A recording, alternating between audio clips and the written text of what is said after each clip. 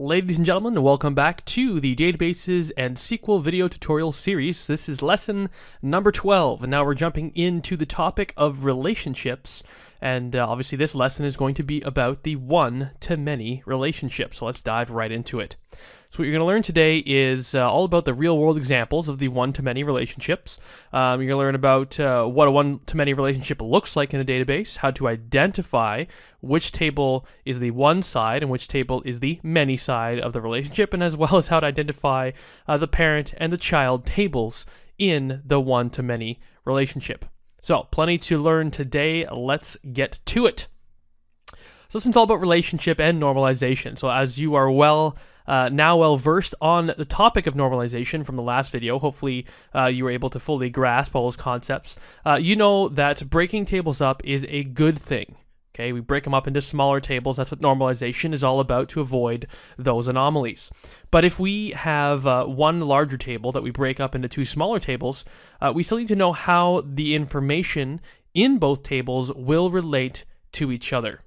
Okay, because when you do break up the information between the two tables, or rather between one table and the two, there has to be some sort of relationship there, because the data previously existed in the one table and now it's two, so there must be some kind of relationship. So as you've learned, this is called a relationship, and it's via something called a foreign key.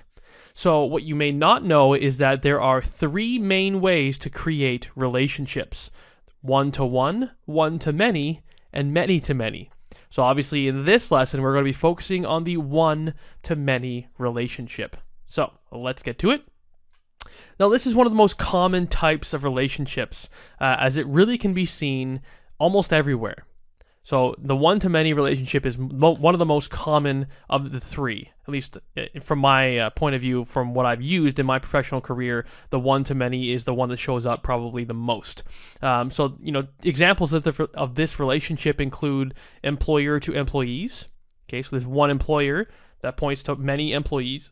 There's people to addresses, so a person can hold many addresses, so one person, many addresses, one employer, many employees. Computers to files, there's one computer that can hold many files. Library to books, there's one library that can hold many books. You get the idea. And you can see in this lovely diagram over here to the right, you see this one-to-many relationship, exactly how it looks in real life. So the key thing to note here is how this relationship actually functions. Okay, like I said, one employer is related to many employees, but any given employee can be tracked back to one employer. So this can be really, pointed out in this diagram. If this is our one employer, you can be tagged or tracked back to many employees. Okay, this one person is pointing to 1, 2, 3, 4, 5 different people. So one employer to many employees. But if you were to take a sampling of one of those employees, so let's say you take this person can only be tracked back to one employer. Okay, this is a key concept that you need to understand. If an employee could relate back to many employers, so not just one but many, then we would have a different kind of relationship. But because this one points back to just one employer, let's assume this guy's the employer, then that's exactly the relationship we have, a one-to-many relationship. So how do we create this one-to-many relationship in a database setting? So believe it or not, the three different relationships that we're going to be talking about, each of them has a unique way to actually be mapped out in a database setting. They each have their own design in a database setting, okay?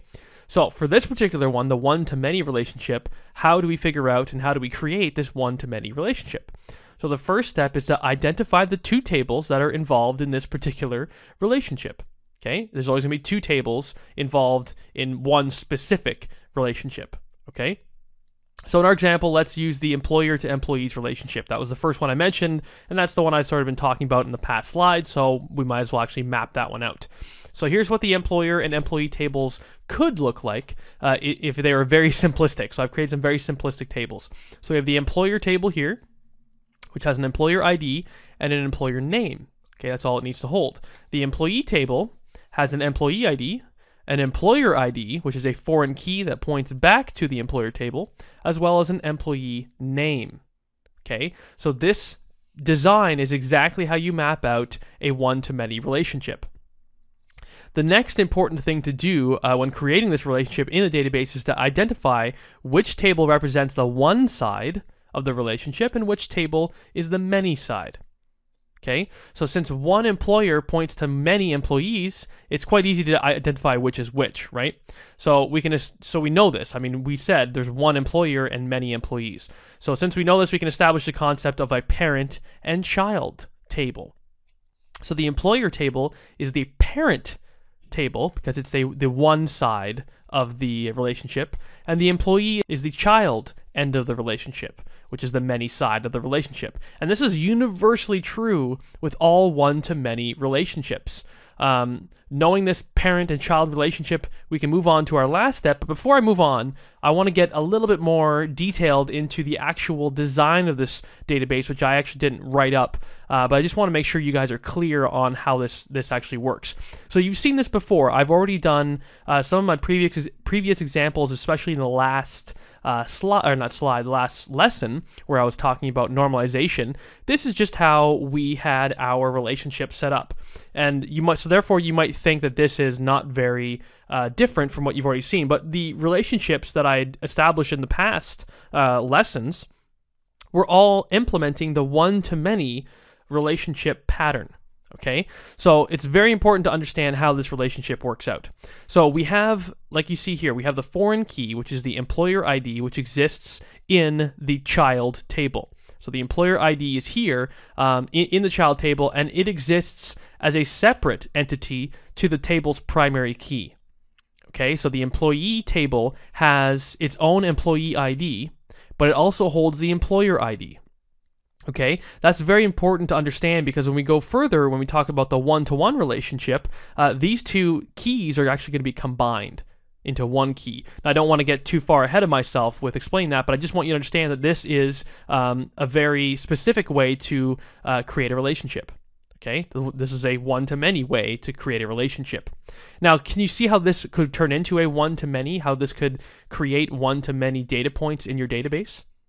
So we could have, let's say we have one employer. So we have an employer ID, let's say 1. Okay, or let's say 100, just to be a little bit crazy. So let's say employer ID is 100. The employer name is, let's say, I don't know, Google. Okay, so now we have employees, and over here we need to abide by all the rules of the relational database management system. Okay, in this case it's MySQL. So we need to abide by their rules. So how do we abide by their rules? Well, we can insert, let's say we insert an employee. Let's say the employee ID is 1000, okay? And the employee name is, I don't know, let's use me, Trevor Page. And then we need to put in an employer ID that exists in the employer table. So it'll be 100. Okay, so we have employee ID 1000 points to employer ID 100, and we can have employee name Trevor Page. But then we can insert another employee. So we can have employee ID 1001. It can point back to employer ID 100, and the employee name could be John Doe, and so on and so forth. We can keep adding employees into this table, and they can all point back to the employer ID of 100, and our relationship is satisfied. That means we will have one employer that points to many employees. And now we can keep on adding employers and employees, and they all will abide by this rule. Okay, so the important thing to note here is that there's no way for us to have one employee that points back to more than one employer. Because remember I said back in that example with the graphic, I had said that that would be a completely different type of relationship. Well, given this database schema, there is no way that we can assign more than one employer to any one employee, which means that our one-to-many relationship, the design of it, will remain intact and it will remain valid. Okay, that is the specific reason why we use this specific design, this specific setup for the one-to-many relationship.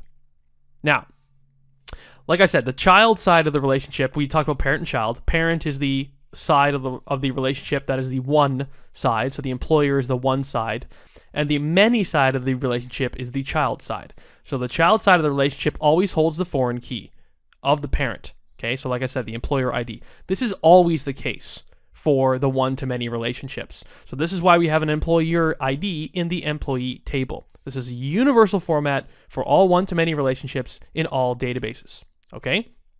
Remember that. You always will have the foreign key of the parent table inside of the child table whenever you're dealing with a one-to-many relationship. And the child end of the relationship, the child table, will have its own primary key, separate to the foreign key. Okay, that is also a universal truth when you're talking about a one-to-many relationship. Okay, so now once you go through, and in the next lesson we'll talk about how to create the one-to-one relationship, but once you have seen this, and once you see all the other relationships, you'll be able to get a clear picture of how all of these relationships actually get mapped out in the database structure, in the database schema. Okay, it might be a little bit confusing now because all you see is one example, but yes, like I said, I promise it will get much easier once you've seen all three of the kinds of relationships. So let's move on to the next lesson.